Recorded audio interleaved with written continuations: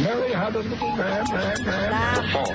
We believe that all men are created equal to the magnificent mosaic that is America. From radio beacon to radio beacon. I have a dream. Change has come to America. Believe me. Help is on the way. Knock, knock. Who's there? It's a figment of your imagination. Randi Rhodes Show. Turn up your mind. We have had, I mean, really massive, intensive, rapid intensification. So 5 a.m. yesterday, 80-mile-per-hour winds. This morning, we are at 165-mile-per-hour winds. Now, normal rapid intensification is 35-mile-per-hour wind increase in 24 hours. Right. Look at how much this has increased. Oh, and my it God. could get stronger. Oh, so my right God. now, Lee, Category 5 storm, 630 miles east of the northern Leeward Islands. Oh, my 165-mile-per-hour winds. Look at how well-defined that eye is. Oh, my God. Moving northwest at 14 miles per hour. Now, this is the predicted track. By 2 a.m. tomorrow morning, 175-mile-per-hour winds. That's what it's predicted at. By Wednesday, 2 a.m., it's still the good news is it's well north of Puerto Rico and the Dominican Republic. They'll probably get some strong winds and some rain out of this thing. Now, where is it going after that? The European model, Lee, is going to be somewhere near Bermuda. The latest guidance now has shifted it slightly to the east, okay? So that's the European model. American model now, pretty much in agreement, but take a look. Again, you can see these spaghetti plots, as we call them. Anywhere from Long Island up to Halifax, Bangor, Maine is possible. It's steering. It's the steering currents that we have to worry about. We got a trough of low pressure over Canada, high pressure out in the Atlantic. Now, scenario number one. If that low pressure is stronger, Lee's path will be further away from the East Coast. But if this high pressure is more dominant, it moves closer to the coast. So we're going to just have to watch this. We're not going to have a really good idea about this until at least Monday. Jesus, take the wheel. Oh, my God. I knew you liked Europeans. I knew I did. I know. The spaghetti models are comforting, aren't they? They really are. Unless you live in Halifax. Bye-bye, Nova Scotia.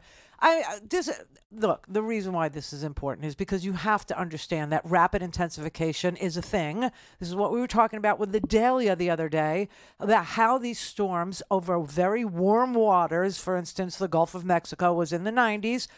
My part of the Atlantic Ocean, my part over here is like a hot tub. It's 100+ degrees, okay? And so if this hurricane would come without the low pressure pushing it away from the United States, which we're counting on, baby, without that low pressure system actually pushing it away from the coast of Florida, Georgia, South Carolina, North Carolina, Wilmington, Delaware, etc., right, to get it over cooler water so that it, sort of shears and falls apart by the time it gets to Bangor. Hello, Stephen King. That's where he lives, and Halifax, Nova Scotia, where it would not be a 175, do you know how fast, 175 mile per hour hurricane? Oh my God. Andrew, in 1992, which is when I first started in talk radio over there, that was the very first event that actually put me on the air for a talk radio station, WIOD in Miami, right? It's a long story. I won't tell it. But that's how I first got on the air on WIOD, was because Hurricane Andrew was a Category 5 storm. It was small, it was compact, and it was like an ice skater, pulling her arms in and just centrifugal force being what it is. Just woo! And all the houses back then, in those days, were made out of wood. Spit and glue, as my dad used to say as an engineer. It's all made out of spit and glue. Before we started pouring the concrete. What if we did that and put rebar in it? But I mean, down there, when we first went down there to observe what a Category 5 storm could do, nobody had ever seen it before. So we all went down there to see and, volunteer, and everything else. Went down there with the National Guard and the tent cities, the whole 9 yards, okay? Those houses were toothpicks, okay? Those houses, there was nothing left. There were monkeys all over the freaking road. There were monkeys everywhere because we had like a monkey village, which I believe has now moved up to Ocala and is responsible for senior citizens getting STDs. It's like a monkey village up there. But we had an actual, monkey village. And the monkeys escaped because the whole thing was decimated. And there were monkeys all over the road. So, thank God this storm is going to be hopefully redirected, steering everybody. So, Jesus, take the wheel. Oh, for Pete's sake, for the love of God, heaven to Murgatroyd, take the wheel. Can we be glad for a second that it didn't hit Puerto Rico? Oh my God! I just and the Lesser Antilles. Everybody's going, what the hell is the Lesser Antilles? They're like little teeny tinies. They're itty bitties. They won't survive. They couldn't possibly. And just in case you think this is like some sort of an Atlantic phenomenon, or only this is happening, in the northern hemisphere and the eastern, northeastern. No. Have a little look-see at what's going on in Hong Kong. Hong Kong is like freaking underwater too. They flooded out. They had 2 typhoons and then a massive monsoon, massive rainstorm yesterday. I mean, and Hong Kong, they're smart. Okay, they're smart. They have an underground tunnel system because they're an island, okay? And they know how to build, being where they are in the middle of, the Pacific. So they built this whole underground tunnel system to drain the waters away. And yet, they still flooded. I mean, the water's drained away by now. I mean, it's gone because they have this drainage system that was, very well planned and thought out and built. But during the storm, they got... they were supposed to get, 12 inches of rain for the entire year. And the prediction for Hong Kong, for the metro area, was that they would get 3 to 4 inches of rain, which was, a lot. It was going to flood. So they were telling everybody, we're canceling school, stay inside, blah, blah, blah, and let the water drain. 6 1/4 inches they got in an hour. In an hour. That's like almost half of their rainfall in an hour for the entire year. So, this is obviously a thing. It's called climate change. It's happening. It's on. This is, doing its thing. And now you're sitting there looking at these storms rapidly intensify overnight. And rapid intensification is classified. It's a it's a weather term. It's an official weather term. If the if the wind speed picks up 34 miles per hour in a 24-hour period, that's considered rapid intensification. This one went from 80 miles an hour overnight to 175 miles an hour. Oh my God. Do you understand that this is a phenomenon? Now, I'm feeling pretty lucky. Feeling lucky today, everybody? I'm feeling pretty lucky. I don't think this is going to make landfall anywhere on the United States East Coast. However, be very cautious about riptide and 10-foot waves. And, as it progresses and it goes further north, yes, the water will cool off. But, I remember this thing. It was called Superstorm Sandy. I think it cost Christie, his entire future. Why? Not because he's responsible for, breathing out and creating his own low pressure system, which I believe he could do. I think he has the capacity and the character and the courage to do it.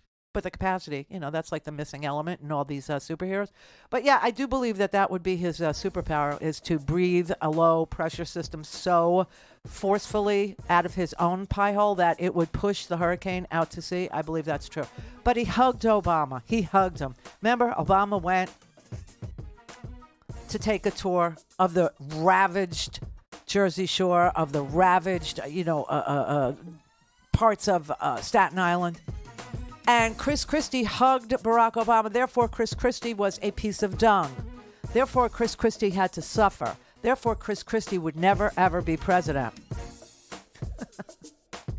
And that is why you have idiot boy, Nazi man, a white supremacist governor of Florida, refusing to meet President Biden after he was on the phone with Biden setting up the meeting, and then stiffed him, and won't take the money either.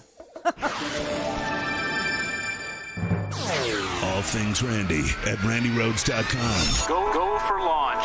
Speaking truth to power, the Randi Rhodes Show. All right, let's get down to the business of politics and the things that we are experts in. Polling 2 years outside of an election. Oh my God, who actually makes a living doing this? I mean, you might as well just sell,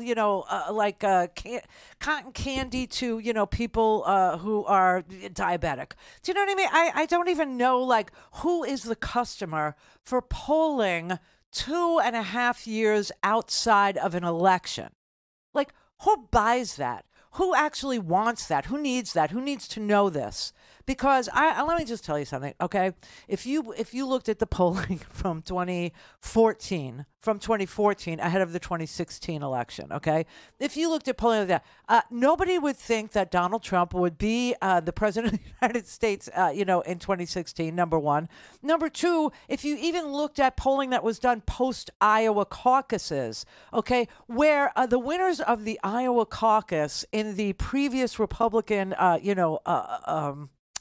primaries, okay, were like Rick Santorum and Ted Cruz, okay? So Rick Santorum in 2012 and Ted Cruz in 2016. Those are the winners of the Iowa caucuses, respectfully,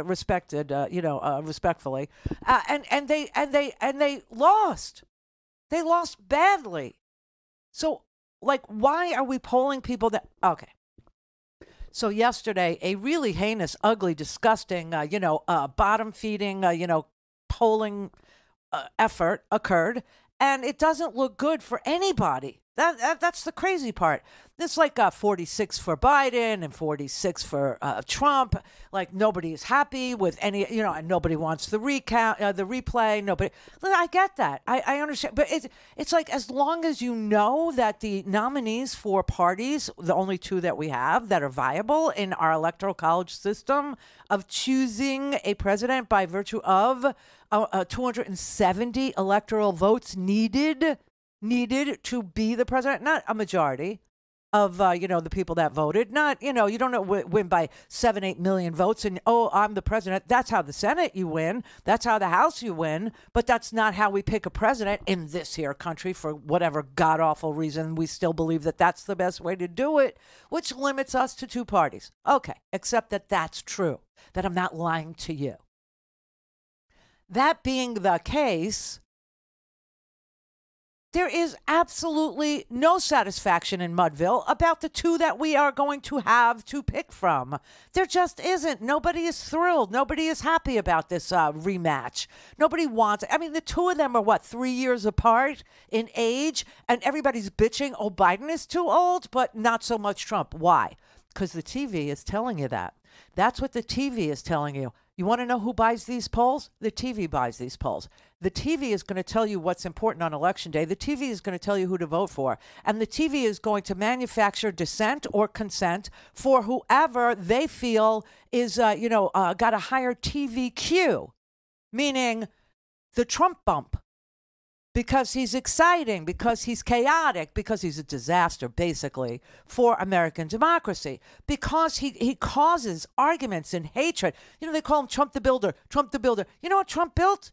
He built a movement of hatred. He built a new Nazi party that wears red T-shirts. I mean, come on, rethink. One of the only, I won't even say redeeming, but one of the only mesmerizing things about Nazis was their uniforms. I say this as a Jew whose father fought in World War II. Okay, so there's no love here. But the flag, the uniforms, they were pretty sharp. Okay, they were, and now they're wearing red T-shirts, the Nazis, as they parade around Orlando. Oh, good Lord, spare me. That is what Trump built, okay? He built a movement of pure, unadulterated hatred by otherizing everyone. And keeping us fighting amongst ourselves serves a great purpose for the Republican donor class, as you know. Okay, so they're telling us on the TV that nobody's happy with Biden. It's Biden's age. That's the thing. The polling's bad. He's losing African-American support. He's losing this support, that support, whatever. You know what? Bite me with this. 2.5 years out, your poll is worth less than toilet paper used or the paper towels Trump threw at people after Hurricane Maria in Puerto Rico. That's the value of these polls. So Fox News decided, hey, let's take this out for a spin. Let's go ask, our viewers whether or not to vote for Biden because, we'll get like a whole bunch of people just trashing him, hating on him, saying no. Well, this was very surprising, very surprising. So the question on the table, Fox asked, will you vote for Biden? Yes, I would support President Biden in 2024. He's been good on the issues I care about, so I'm willing to continue that support. I didn't vote for him the first time. There she so is. I'm not going to vote for him. If he is the presidential candidate against other candidates that are put up, like in the finals, I will vote for Biden. Oh. I would not support Biden nor Trump. I would like to see a younger generation come into power and take the baton and move it forward. I think it's time for more progressive thinking from younger folks. I mean, they've served their country, they've done their jobs, and I think it's time for them to retire and move on. Foreign policy, shutting down the pipelines. What? And all of this, How is that foreign policy? Okay, you don't have the American people's best interest at heart. And this is the country that we live in. And he just is not looking out for us. I mean, just based on Biden's performance, I think in his past years, I would vote for him again in 2024. He responds to the economic situation, the economic needs of the vast majority of us, not just the ones that are taking the tax breaks. That's a big thing. I wish I was one of them, but I think I'd still be with Biden. And I think he's just kept an even keel on things versus our former president. So I'm with Joe. If he's the candidate and it's a race between him and Donald Trump, I support him wholeheartedly. I just feel like Trump is a businessman. He ran the country like a business, and we all benefited from the things that he did. I mean, as American people, he tried to close the borders. He tried to put and not to say close the borders, but use the front door. Use the door. Don't come over illegally. Get your Social Security card. Get your immigration Social Security and pay card. Just like all the American citizens are paying. It's not a free ride for anybody. And we're all paying for all those that want a free ride. I'm not seeing another Donald Trump election. I will not tolerate Ron DeSantis for any longer than absolutely necessary. But I think that I will vote Biden if that's what the DNC decides. So you get the gist of this, okay? This was very pro-Biden, this little man on the street effort there. Except for, a lady over there, they go, get a Social Security card. I don't know how that happens. They're coming here to claim asylum, honey. That's legal. That's legal activity, just for your edification. But out of all the people they talked to, they found one lady, one misinformed, disinformed lady. This is not terrible, okay? So could we please stop wetting the bed over polls 2.5 years out? Clear. Connect. To speak to Randi, call 561-270-3844. 561-270-3844. Here's a little something from Fox, too. This also is from the Fox. Joe Biden has a tremendous economic record to run on. There's a nifty chart floating around social media. Everyone should check it out. The U.S. has the highest post-pandemic growth in the G7 and the lowest inflation.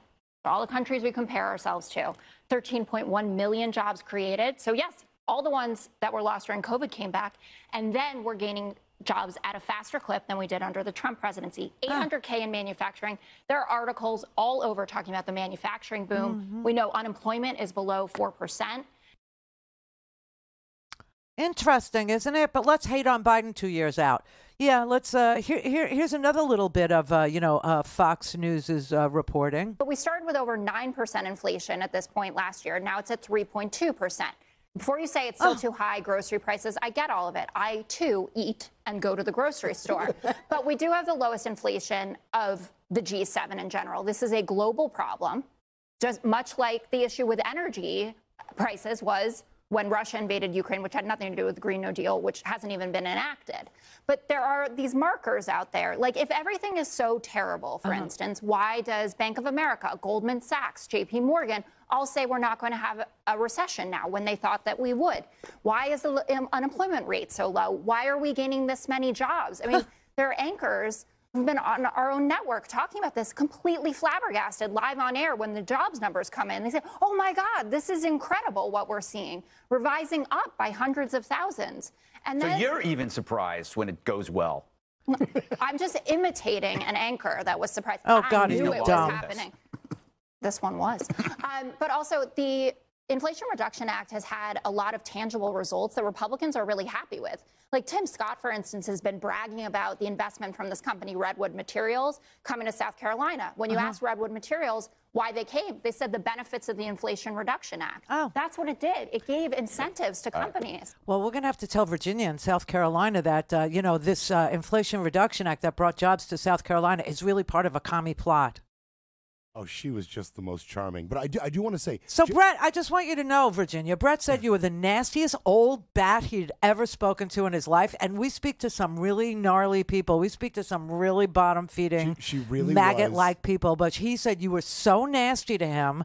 And then I said, well, why didn't we put her on the air? You know, maybe we could get, you know, something, you know, clip-worthy from her.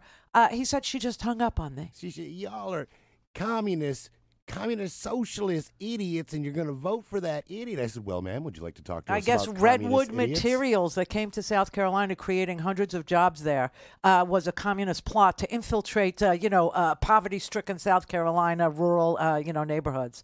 Yeah, it's all a communist plot. You dumbass. You are part of something so vile and so ugly and so counterproductive to what we're supposed to be striving for and doing here in the United States, and that's making the American dream available to even more people, not less. God. I love Jessica Tarlov. She's my new Shepard Smith. She's my new Fox hero. I love her.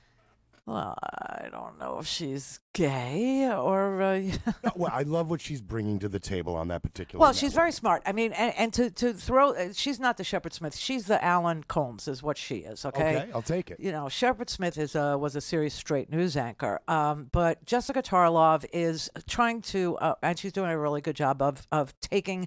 the job that was Alan Colmes for all these many years as a sidekick at first to Sean Hannity. It was Hannity and Colmes. And then they decided that and you know, they go out and they try and find somebody so unappealing. Like in Jessica's case, they find a brunette. They think their audience will not tolerate a brunette. Okay, so they made sure Jessica Tarlov had a brunette hair. But honestly, she is smart as a whip. She does her homework. She comes loaded for bear. She brings the numbers. She brings the stats. She brings the facts. And she flings them at them. And they sit there and they let her do it because somebody on high told them, let her do it so we can claim that we're fair and balanced. But they have nothing to say in retort. They have nothing to say in response because, oh, you know, here, this was the last quarter of the Trump administration, all right?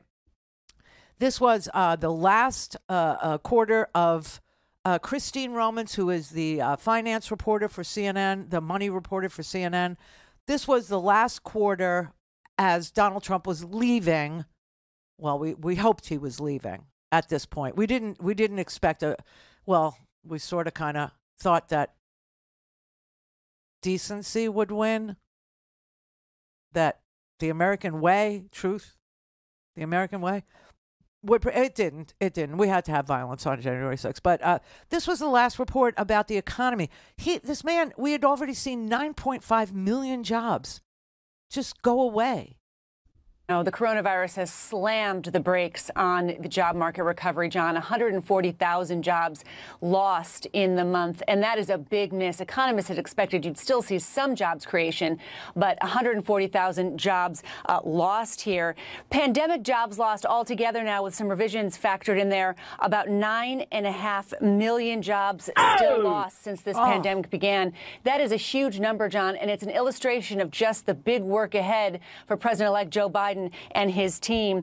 When you look at the jobs in the Trump administration, this is the last jobs report of his tenure, but he's down more than 3 million jobs from February 2017 to December 2020. Again, the pandemic just wreaked havoc on his legacy in terms of the economy. Yeah, all the good stuff he did for us. You know, when I see that lady in the Fox, street man on the street, question, will you vote for? Who are you going to vote for in 2024?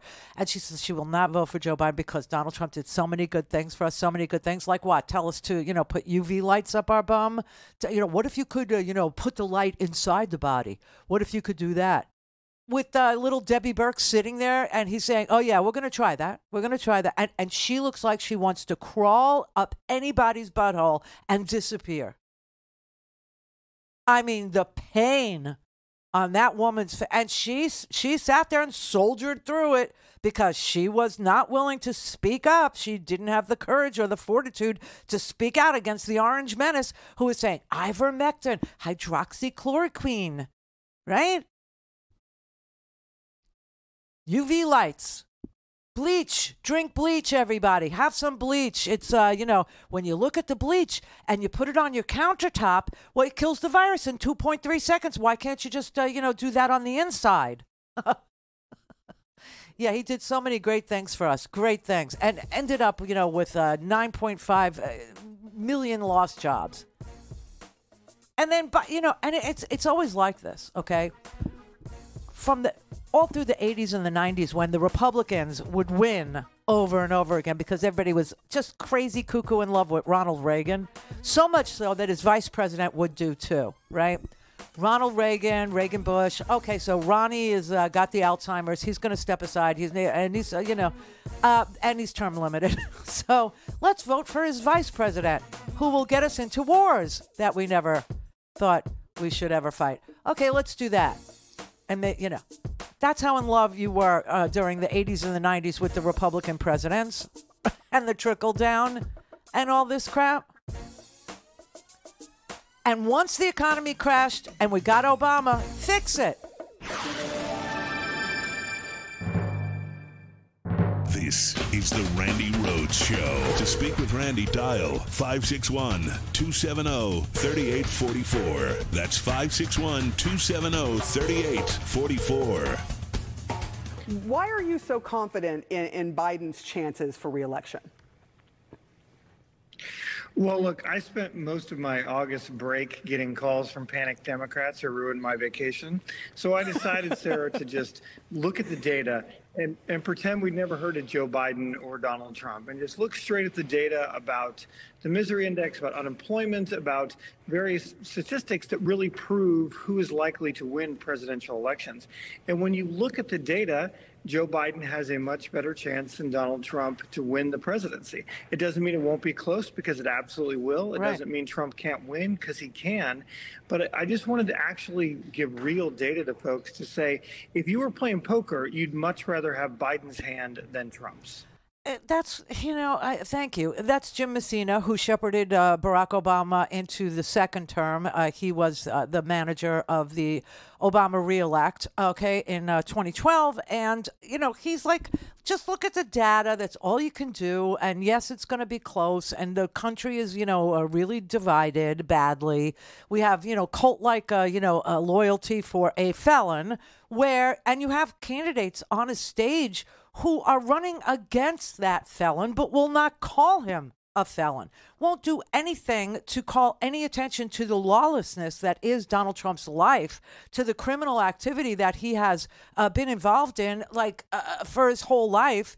Obviously fraud and fraudulent schools and fraudulent charities and, all kinds of lawsuits, hundreds, if not thousands of lawsuits, where he settles with everybody all the time once, it gets to a jury, right? And he's twice convicted now of sexual assault of E. Jean Carroll. I mean, it's unbelievable. It's not just the defamation. It's that he actually sexually molests teenage girls, women on airplanes, E. Jean Carroll, and a jury. This isn't, it's not the MSNBC hosts that are finding Donald Trump liable. It's not the CNN, anchors that are finding Donald Trump guilty of defrauding the Trump University students at $36,000 apiece. No, it's juries and judges and courts. Okay, over and over and over again. Now, we're talking about the ultimate criminal charges. We're talking about seditious conspiracy. We're talking about trying to overthrow a peaceful transfer of power. Not even trying, actually watching violence ensue against our U.S. Capitol, watching 5 people turn up dead as a result of the violence that day, watching people defecate in the hallways of the Congress, watching people hunt Nancy Pelosi, watching Nancy Pelosi's husband get beaten up in the middle of the night, and having people actually say, oh, it was his gay lover, in order to excuse the violent, reaction that is all Trump the builder built to democracy itself. That's all he was able to build, was a repugnant, violent rejection of all things democratic. Now you have Joe Biden. Okay, is he the epitome of boring? He is. But, Molly Jong-Fast, who, is a really good writer for Vanity Fair. And, Vanity Fair is my absolute all-time favorite, periodical. It just is. And she wrote this really, really good piece about how Joe Biden's being boring could actually be Joe Biden's superpower. And she agrees with my conclusion. And my conclusion is thus, and it's always been this, that Joe Biden is like watching paint dry in the national media, okay? And national media wants, if it bleeds, it leads type news. That's why, if you want to check me, okay, just have a little look-see at CNN over the past, 3 days? 3 days. We have had some of the best economic news. We've seen, unemployment consistently be below 4%, which is setting all kinds of records, all kinds of historical records for the longest period of below 4% unemployment in this nation. We've seen the fastest reduction in inflation in our history, okay, without a recession being the result, okay?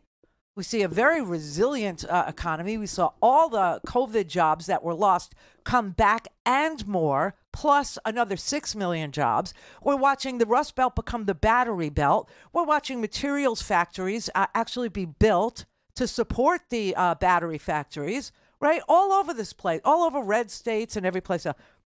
And Joe Biden can't get any credit for it because on CNN for the last, 3 days, 4 days? I don't know. Could have been all week. Because, I was, I wasn't away without leave. I was away getting my, my stitches in my face, right? Which is what I did. No, that sounds like I got plastic surgery. Stitches in my mouth, which are still there, lovingly lodged in my face. But they've been covering this miscreant, crab-walking dude who escaped from prison somewhere in Chester County, Pennsylvania. Now, the guy's crime is so brutal. It is so hideous. It's so ugly what this guy is in jail for. He's in jail for the rest of his life because he was he's a young kid. There's something, it's just some people are prone. I don't know. I can't explain how a person's life at a young age is comprised of these facts, but his is. So he killed a girl, murdered her, and his girlfriend found out.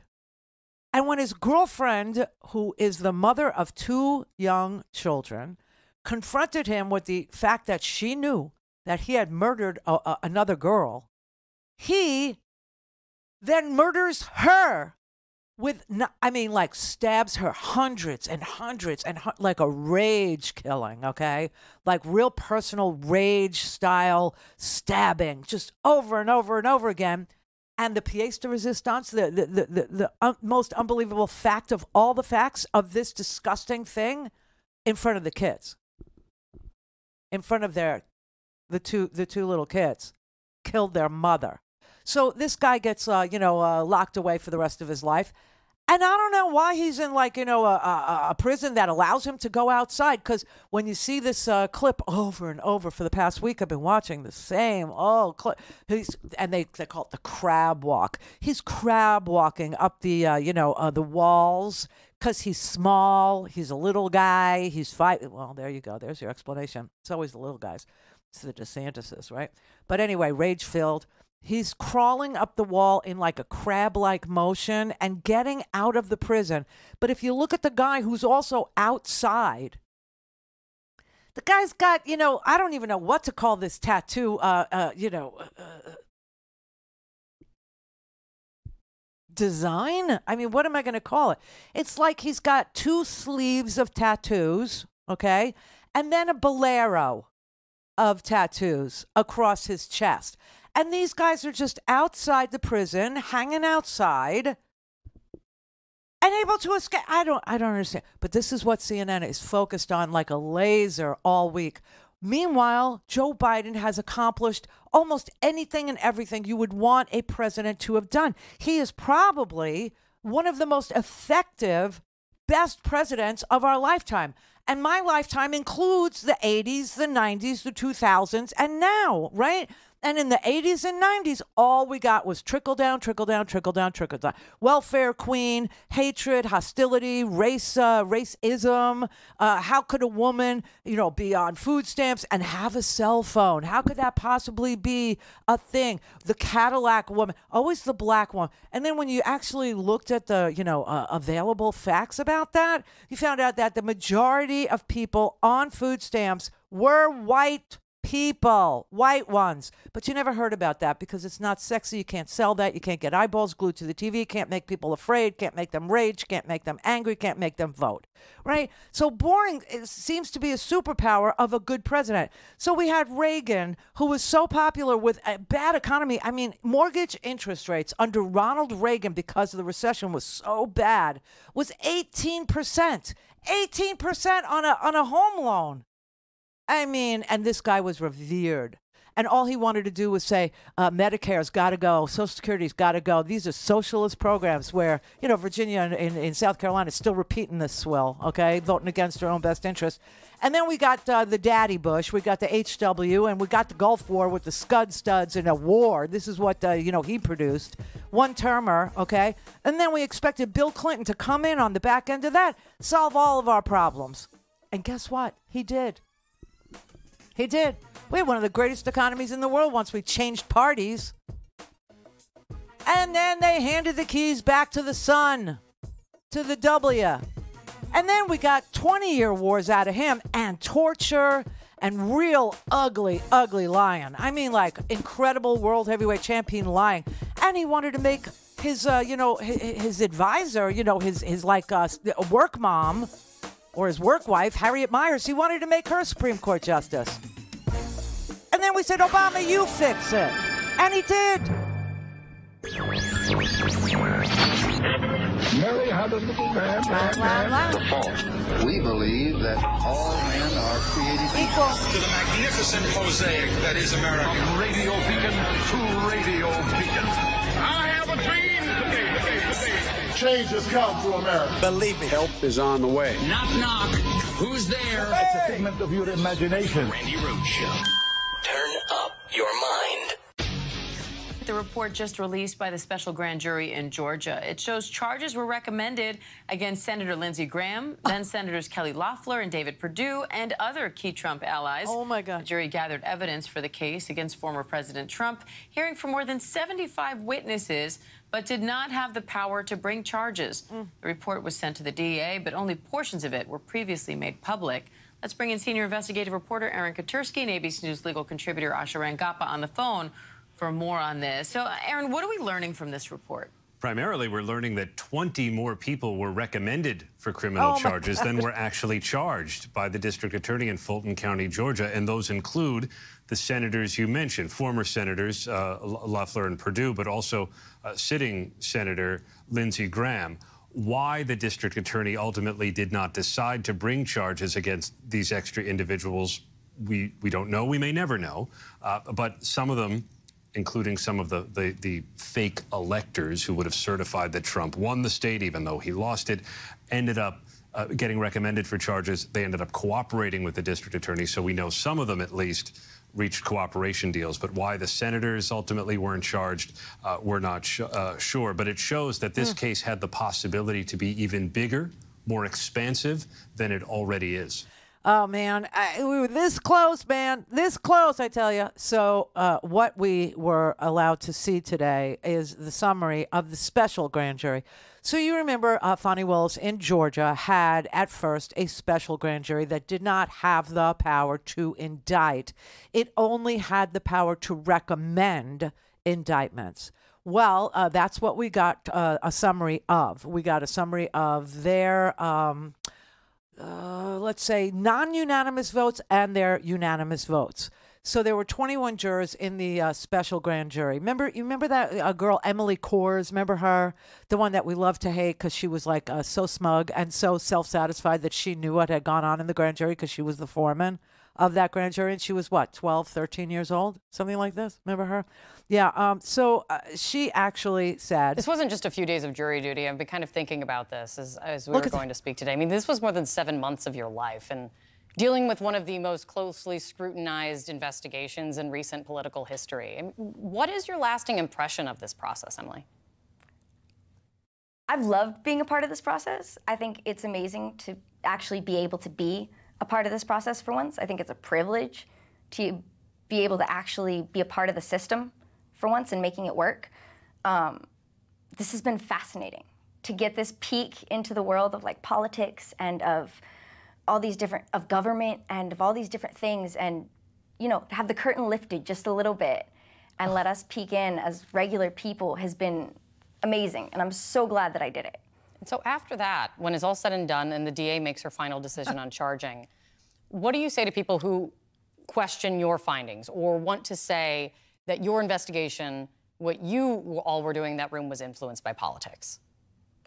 I think that's the opposite. I think that by choosing to have a grand jury, by choosing to impanel regular people, they very specifically chose to avoid politics, to take bias out of the question, because they chose to get, instead of anyone else, they chose to get 16 random people.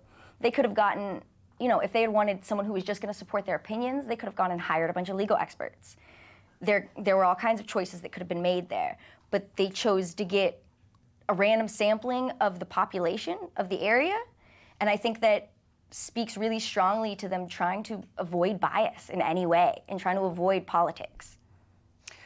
After everything that you've seen, what would your reaction be if the DA decides against bringing any charges after what you've seen? I will be sad if nothing happens. Like that's about my only request there is for something to happen. I don't necessarily know what it is. I'm not the legal expert. I'm not the judge. I'm not the lawyers, but I will be frustrated if nothing happens. This was too much information, too much of my time, too much of everyone's time, too much of their time, too much argument in court about getting people to appear before us. There was just too much for this to just be, oh, okay, we're good, bye.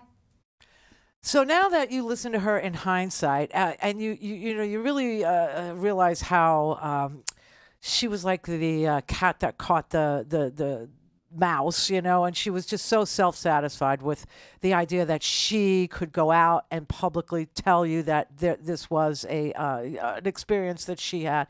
But now, you know, in retrospect, looking back and listening to what she's telling you, there is absolutely no arguing with the fact that this was not politics, that this was random people from, across the Fulton County, from across that county, from Atlanta, who were randomly selected to do grand jury duty, and they sat and did a special grand jury for 7 months. 7.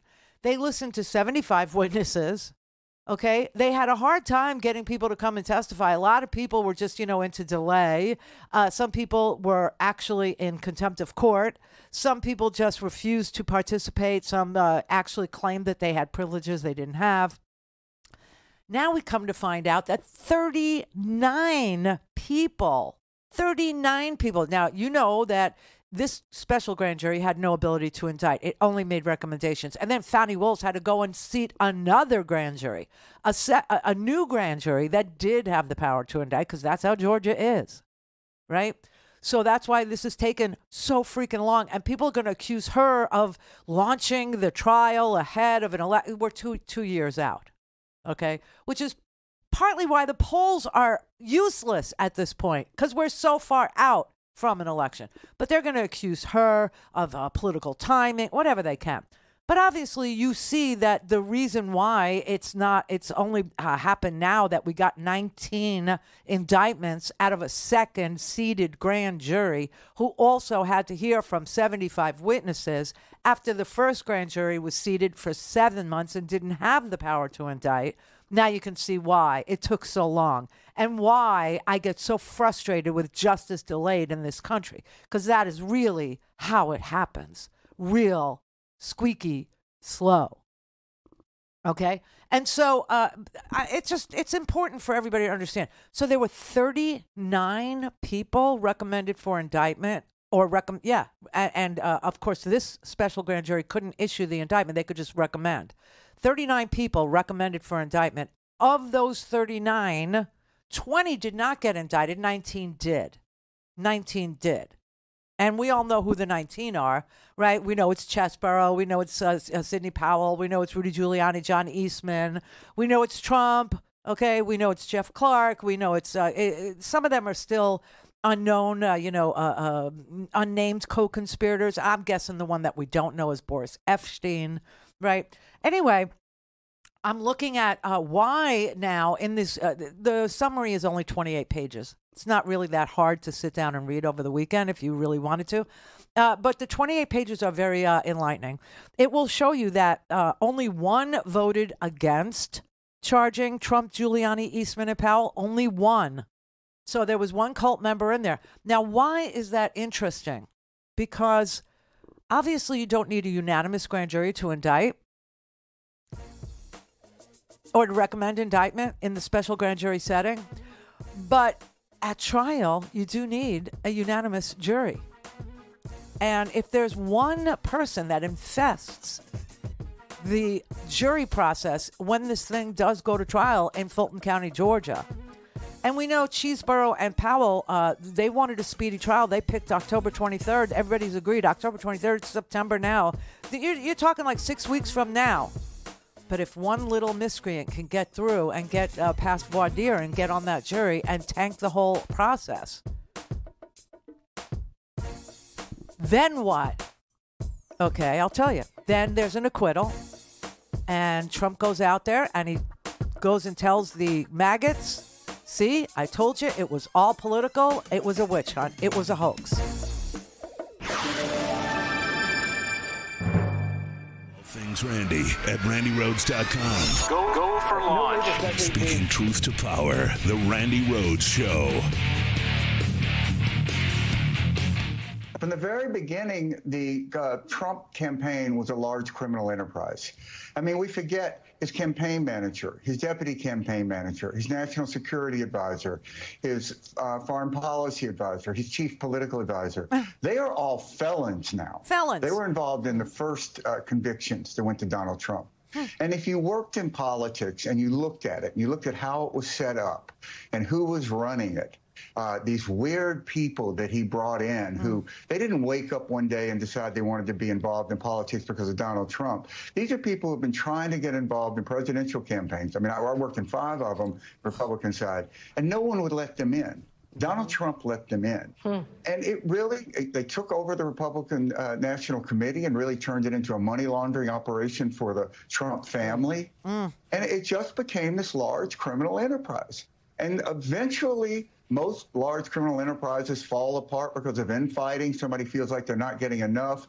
They rat each other out, as Donald Trump uses this mobster language.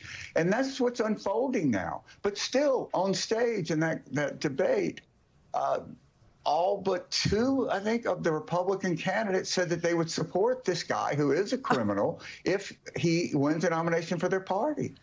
You know, it's so perplexing on the one hand, and on the other hand, you know that there are people that are grifters just like Trump, and they would like to be the next generation of snake oil salesmen. They would like to be the next generation of smarm. They would like to be the next generation of fraud, the next generation of snake, the next generation of sleaze.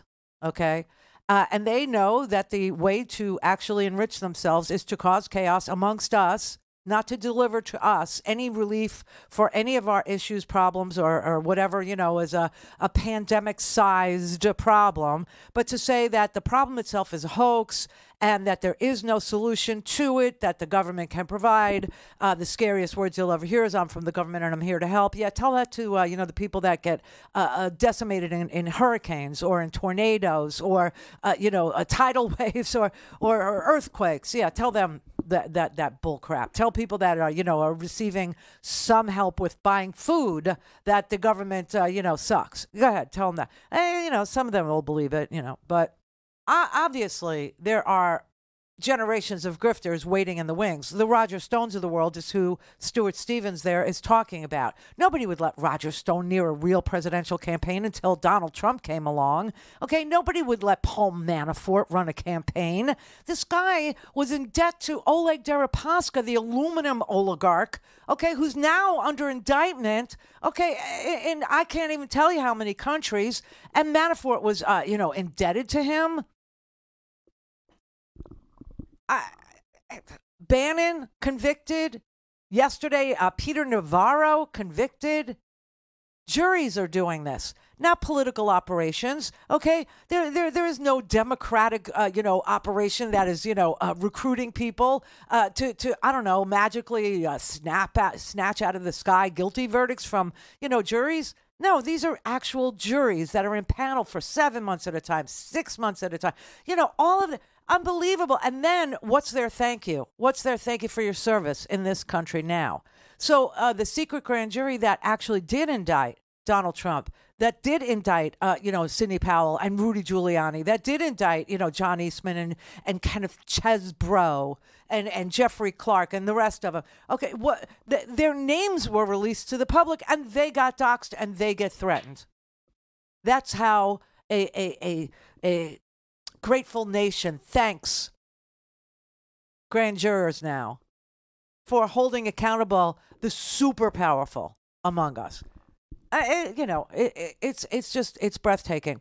And if you don't think they were fair, let's take the case in point of the other people that were not indicted, the 20 other people that weren't indicted, who were recommended for indictment. And this jury said, no, we don't recommend them for indictment. Okay. So Lindsey Graham, the reason why Lindsey Graham wasn't recommended for indictment, do you remember what Lindsey Graham was accused of in Georgia? So Lindsey Graham was accused of calling Brad Raffensperger, the Secretary of State of Georgia, repeatedly, asking him if he could possibly figure out a way to throw out absentee ballots. Now, Brad Raffensperger testified before both of these, this special grand jury at the beginning. He went and he testified. He also testified to the one that did have the power to indict. But in the special grand jury setting, he testified that Lindsey Graham's phone calls to him, remember, Lindsey Graham is from South Carolina. Why was he calling Georgia? Why was he asking questions about absentee ballots cast in Georgia repeatedly to the Secretary of State of Georgia, right? And everybody was like, what is he doing? I mean, does Donald Trump have pictures of him, with a dead boy or a live goat? You know what I mean? Like, what is going on with him? Now we find out Ken Paxton's being blackmailed by various people in, Texas. Yes, it's a thing. But anyway, Lindsey Graham had called Raffensperger, testified to the special grand jury, and we know this now because we got the report today, that Lindsey Graham made him feel very uncomfortable. Because what Lindsey Graham was requesting of him seemed to him to disenfranchise legitimate voters who voted by absentee ballot, which is completely legal, completely acceptable. They did nothing wrong. Their signatures were verified. Remember, we had 3 counts in Georgia, 3 separate counts. The original count, a hand recount of all 5 million ballots, and then a Trump-requested recount with signature matching. And Lindsey Graham still kept calling. Well, of the jurors, only 13 of them said yes, that they should recommend indictment for Lindsey Graham. That's 13 people who listened to the evidence and said Lindsey Graham did something that he shouldn't have been doing, and it would have had the effect of disenfranchising voters. Okay, so he was not recommended by Fani Willis for the grand jury that had the power to indict.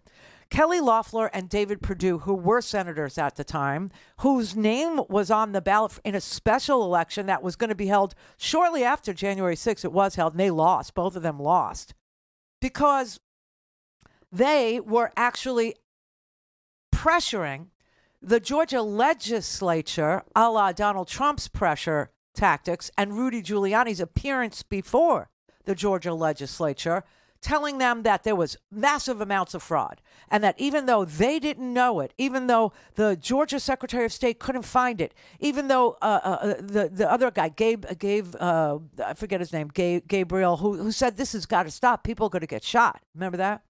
And Rudy Giuliani knew that he had edited the videotape of Shea Moss and Ruby Freeman and showed it to the state legislature, saying they were passing around vials of, USB ports. They were passing them around as if they were vials of heroin. And in the end, it was obviously an edited video, and what they were passing around was a ginger mint. But he named Ruby Freeman. Donald Trump named Ruby Freeman and caused them to be in harm's way to the point where the FBI told them they had to leave their house. She had to leave her own little business. She had a woman's boutique, a fashion boutique, right? She had to leave because she was in danger. This is what Rudy Giuliani did. He's been indicted. Loeffler and Perdue, who were pressuring the legislature also to have the special session, 16 recommended Perdue be indicted and 13 Loeffler. Clear for takeoff. Randi Rhodes. Randi Rhodes. Speak to Randi. Call 561-270-3844. 561-270-3844. When you look at the vote count, sort of how the members of the special grand jury came back, it was clear they were divided on whether these individuals should be charged. There was a recommendation, but it was not unanimous, and it wasn't just one person voting no. So it's pretty clear why the district attorney would not proceed with charges, because this is the most friendly environment possible for her case, right? You don't have lawyers in the room with witnesses. You don't have a defense presentation. There isn't a high bar. You can indict a ham sandwich is, of course, the famous saying. This is not beyond a reasonable doubt. So if you have problems with a case before a special grand jury, you're going to have big problems in a real courtroom. It's pretty clear why she wouldn't proceed against these three individuals. Right. So it's pretty clear now that Fani Willis, had 39 people that she was looking to get recommendations about whether or not to indict these people based on the evidence that she was able to present to this grand jury. And the grand jury, as Paula Reed there for CNN tells you, is one of those places where there are no defense attorneys, okay? There's just a prosecutor. And the jury is there for a long period of time listening to tons and tons of evidence. In this particular instance, it was a RICO case from the beginning, as we now know. It felt like that to me, too, because there were so many months had gone by, and there were so many witnesses, 75 in all, that it just seemed to me that this wasn't, about one person, that it was about a conspiracy, and that it was going to be pretty large, that there would be an inordinate number of people involved in it, because of the time and because of the number of witnesses and because of the recommendations that came out of it. And then when we had the foreman of the special grand jury come out and say, some you know, some you don't know, then it was obvious that there were so many people and that a lot of them would be the fake electors, and that a lot of them had entered into immunity agreements, the fake electors, because that's another thing that Emily Kors told us back then, right? How many people came into the room to testify with immunity deals already in place? Maybe a dozen. Maybe a dozen. So, yes, as obnoxious as she was. Emily loves her some Emily. She loved her some, yeah, she was really high on herself. She was. But, okay, so we knew that there were a dozen people who had received immunity. So we knew it was large. It was a RICO case. That's how I knew. Everybody was like, how did you know? That's how I know. Okay, so, well, I knew at the beginning, but then that's how I was sure. Okay? You have to, follow the breadcrumbs. So anyway, I do, because that's my job. But 39 people. So when you don't get a fulsome vote, meaning, okay, against Donald Trump, against Rudy Giuliani, against John Eastman, against Chesbrough, against Sidney Powell, there was only one person, which scares me. You're going to forget that you know this, but you now know this, that there was one person that refused to recommend indictment for any of these people. Okay, there was one. But in the case of Lindsey Graham, senator at the time, Kelly Loeffler, senator at the time, David Perdue, senator, different crimes, different hub. Like I said, it's a hub and a spoke. But one giant wheel, and some of them are spokes, okay? And the spoke that Lindsey Graham was in charge of was saying, can you throw out the absentee ballots, okay? And the spoke that Loeffler and Perdue were responsible for was backing up Rudy Giuliani's request for a special session of the state legislature based on no evidence that there was any fraud. In fact, this grand jury actually found unanimously that there was no fraud in the Georgia election that would change the outcome of the election. I mean, none. No, that was a unanimous finding. Okay. So one person wouldn't find anybody guilty. But in the case of the senators, in the case of Lindsey Graham, only 13 of the jurors, I believe there were 21, only 13 of them agreed that Lindsey Graham should be recommended for indictment based on his calling of Raffensperger and Raffensperger's testimony and Kemp's testimony that Lindsey Graham had no business interfering in Georgia's, election, but also was making them very uncomfortable with his requests. So 13 said yes, indict him, and the rest said no. In the case of Kelly Loeffler, 14 said yes. She was trying to influence the state legislature in an illegal manner, spreading things she knew to be false to them based on Rudy Giuliani's asking, looking at edited videotapes and naming people who did nothing but volunteer to be, poll workers and had always volunteered to be poll workers. Not just volunteered in 2016 or 2020, but their whole lives had been poll workers. It's part of their DNA that, mother and daughter, they volunteer to be poll workers for Atlanta, for presidential elections in Atlanta. In the case of David Perdue, same thing, trying to influence the state legislature to have a special session. 16 of the jurors recommended that he be indicted. So when the news media is telling you that they don't know why the senators weren't indicted, they don't know, it's all a mystery, like that first report we played for you, that's not entirely true. It's knowable. It is knowable. And the answer is that in the friendliest setting you could possibly have, which is a grand jury setting, because it's just a prosecutor, there are no defense attorneys, it's just one side of the story, it's the prosecutor's side of the story that's being told to the jurors, and that if the jurors couldn't agree amongst themselves with the evidence presented that Fani Willis was able to show, that there was at least almost a unanimous verdict about indicting Lindsey Graham, Kelly Loeffler, and David Perdue, then she didn't really stand a chance when the burden of proof was going to be beyond a reasonable doubt instead of just a preponderance of the evidence, okay, or clear and convincing evidence, right? It's a low standard. And she understood that she would not be able to meet the higher standard at trial and get a unanimous verdict, so she chose not to indict them. So we know why they weren't indicted. When you describe Loeffler and Graham's their part in the scheme, when you describe it in the light of a RICO indictment, it sounds like you're describing rackets, like the gambling racket over here and the prostitution racket over here. We got the shakedown and the protection over here. Like, that's what it sounds like. And they're all part of supporting the same enterprise. And that's what RICO is. Exactly. It's racketeering influenced, corrupt organizations. And so RICO is traditionally thought of as being a mob charge because there's so many buffers, right? There's so many portions. There's people that run numbers. There's people that run women. There's people that run drugs. There's people that, enforce, okay? There's people that collect debt. There's people that, shake down the neighborhood, the shop owners to make payments for protection.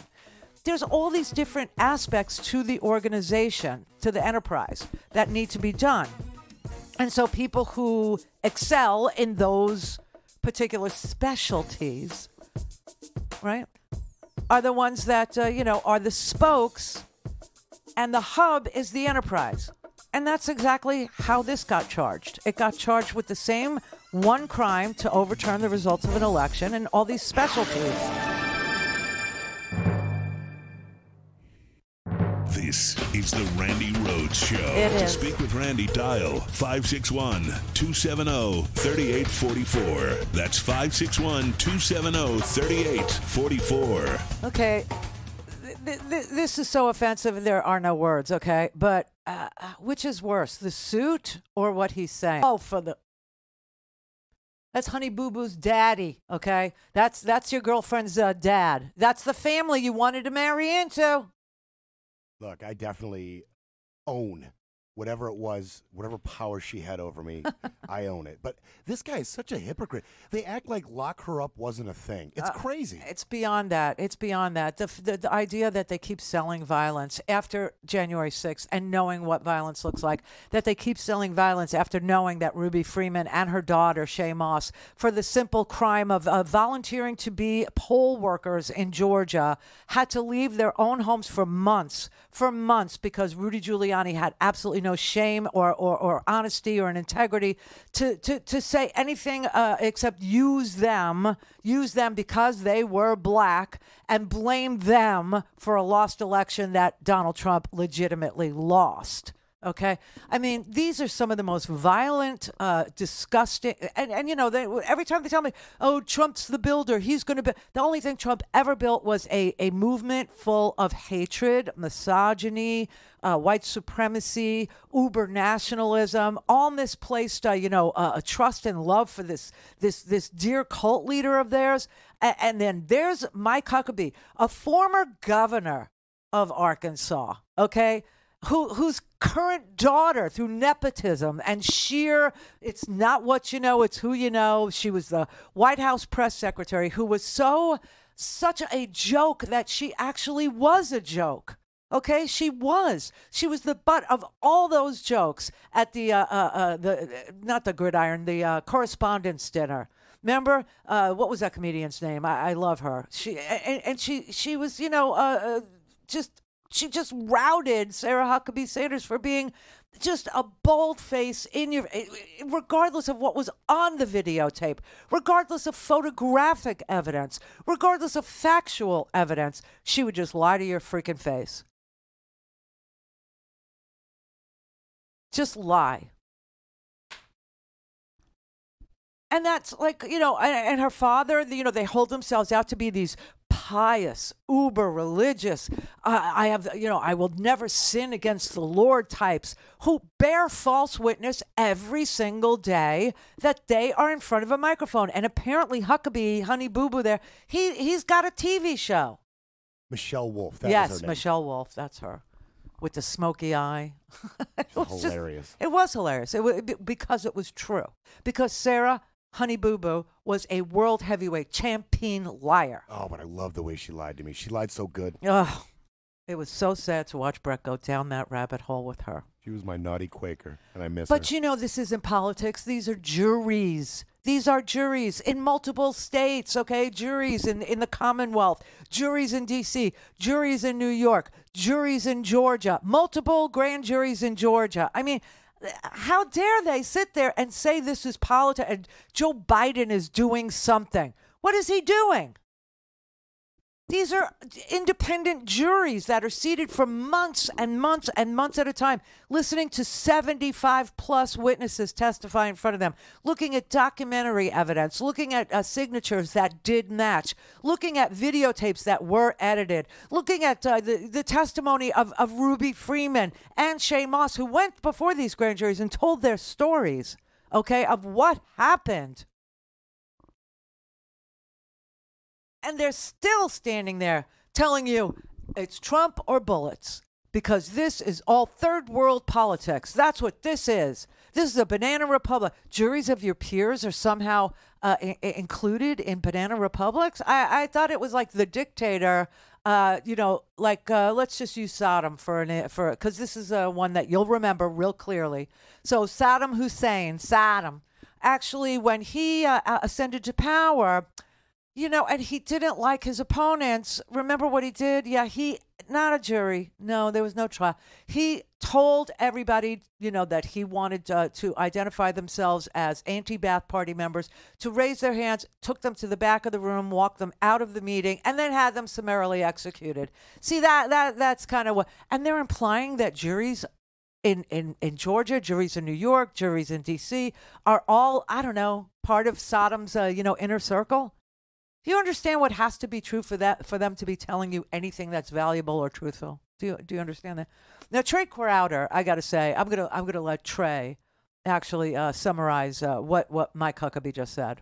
I just saw that the MAGA crowd's got a new slogan. I guess it's Trump or death. They're hanging Trump or death banners all over baseball games and stuff like that. And I saw that and I was like, oh, that's not culty at all. I thought they're like, yeah, well, listen, just because we've entered into a ritual suicide agreement on behalf of the autocrat we've deified, that doesn't make us a cult. It's like, okay, you guys are literally saying if he doesn't win, you're going to kill yourselves? Because if so, oh, no, please, no. Think of what it would do to the flag economy. No, listen, if that is what y'all are saying, I just got one request. Okay, please, let me make the Kool-Aid, all right? I'm a trailer American. I know how to do it. All right, I have the ratios just right. I'll run the punch bowl. I'll make y'all little pallets on the ground, lay down some pellets for you, make it lovely, okay? That's all I would be honored. I'm just kidding. Unless you're going to do it. His only request is let me make the Kool-Aid because I'm a trailer American and I know the perfect ratios, okay? And I know just how to do it for you. I mean, it is so bizarre that you have to laugh. I mean, you have to laugh. They're all getting indicted. I mean, Peter Navarro had to have set the record for speedy trial. I never saw anything like that. Like, from the minute I woke up on Monday and found out that Tuesday was going to be jury selection in Peter Navarro's trial, and then by Tuesday night, they were, like, I don't know, deliberating. It's like, holy crap. And then, he went to a presser yesterday after he was convicted. Okay, and he decided that this is the trial of the century, his trial, which literally took less than 4 hours of the whole thing. Here we are with one of the most important constitutional separation of powers issues, and people will not let me speak. This is my First Amendment right. What I'm going to do now is allow... There's cameras here. The marshals just saw you. You're in trouble. You're in trouble. Just assaulted me. That man just assaulted me. He stuck a flagpole in between my legs. Yeah. Don't touch me. Don't touch me.